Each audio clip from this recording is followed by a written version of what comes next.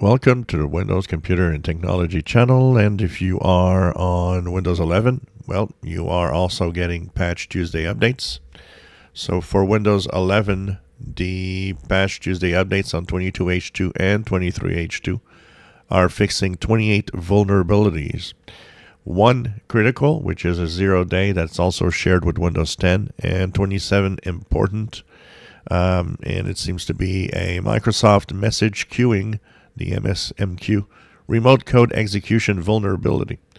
So of course, to get your latest update, you simply go to your settings, you go to Windows Update, you check for your updates, and you will be, of course, getting the update on this Windows 11 machine. Now, I passed my Windows 11 to 24H2, which is not getting updates, so that's why I'm not showing you on my machine.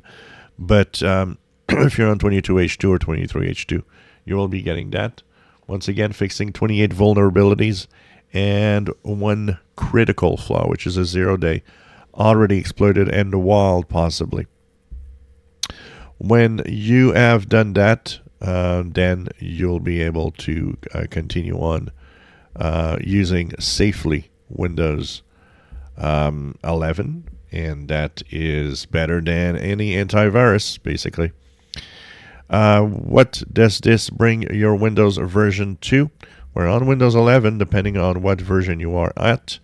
22.621.3737 or 22.631.3737.